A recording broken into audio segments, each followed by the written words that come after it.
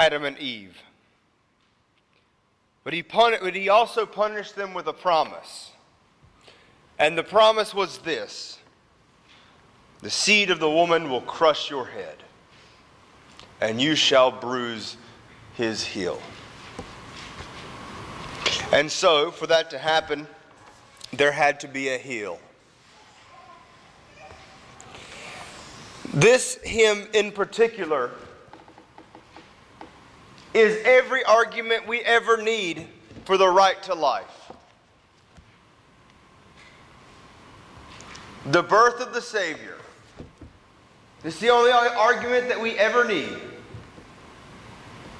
Because there was a time for 9 months that God Himself was being knitted in the womb of a woman. Just think about it. The God who created all things, heaven and earth, separated water from land, all animals, even these wonderful children that we have singing today, the glories of Christ Himself. That God, that same Almighty God,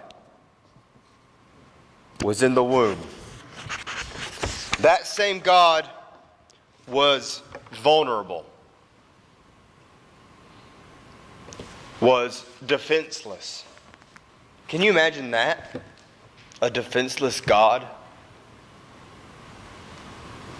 Only womb to protect Him. When Oliver was in Ashley's womb, we went to this, I can't remember the name of the place, but it's one of those places where you do the sonogram and you can tell what the sex of the child is. And they offered this little service where they put the little microphone right over his heart, and then they record his heartbeat. And then they take that recorder and they put it in a stuffed animal. And so at any time, I can walk into Oliver's, well, I mean, I could walk to Oliver now, but I could walk into Oliver's room and press that little stuffed animal, and I can hear Oliver's heart beating when he was in the womb of his mother. That means the world to me, and I can't imagine what it would be like for the Son of the living God's little heart to beat that quickly. It's so fast. It was so quick. And to think of the Christ child in that sense, as if you could hold the Christ child to your ear and hear his little heart beating so fast.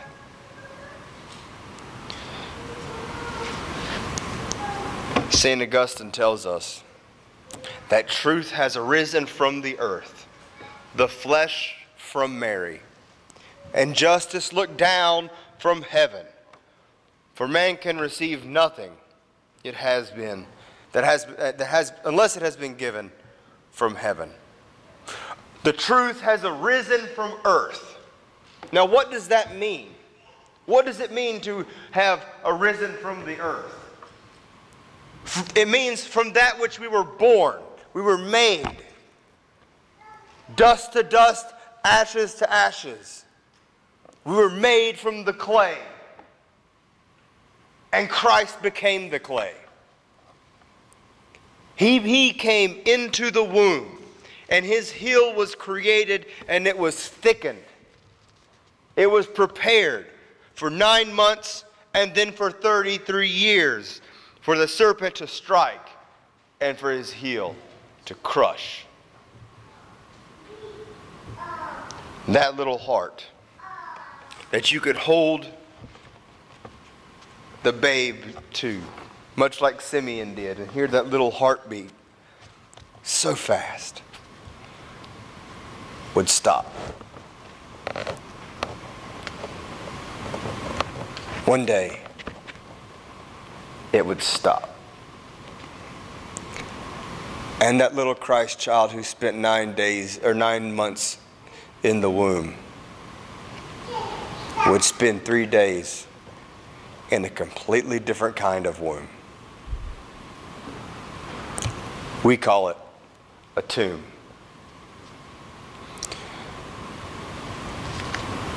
That little heart, that sacred heart that was knitted together in the womb of Mary, would upon the cross stop beating altogether. And then we have to ask ourselves the hardest question of all. Would you have stopped it if you could have? Isn't that the hardest question? If you could have stopped Christ from dying, would you have? And the answer is the same answer as his mother. No. You couldn't and you can't, because the beginning and the end of all time, all history is all centered around the cross. When that heart, that little fast-beating heart, stopped. All time and space revolve around that moment. And the angel Gabriel came down, and as soon as he spoke those words to Mary, she was made with child. And that child was born to die. So the wonder of wonders and the marvel of marvels is that what was held inside of Mary's body was the Christ child that was made flesh for the forgiveness of our sins. But also, we do a disservice to her if we forget that she was a grieving mother.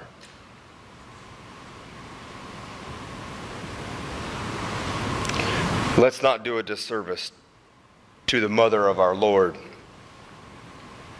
She was a grieving mother.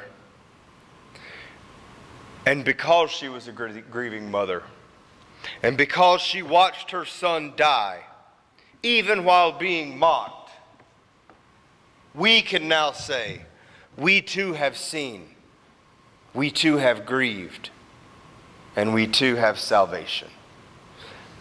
Because there's one little thing that I didn't note about the little Christ in the womb. Mary wasn't just making a child. She wasn't even just making a God-man. She was carrying inside of her her own salvation. Think about that. Carrying inside of her her own salvation. And so when I look at these little ones and I see how hard they have worked to learn this very difficult service, it's not an exercise in futility. It's a sung confession from these children of who Christ is and what Christ has done. These children are Augustana, as we are. And if we do not teach them that all time and space revolve around that Christ child, then we've failed. And I refuse it.